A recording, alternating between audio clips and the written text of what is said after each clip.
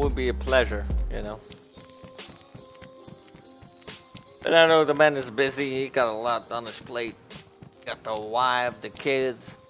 I seriously respect Lax for putting on daily streams with the shit he got.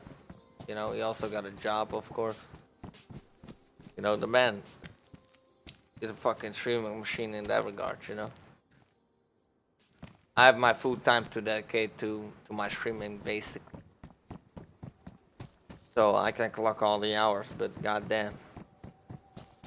With all what Lex got going on, and he's still streaming consistently as well. You know, people usually, like, you know, I saw Lex before he got partnered, obviously. He's been rocking crazy numbers now. He's rocking like 150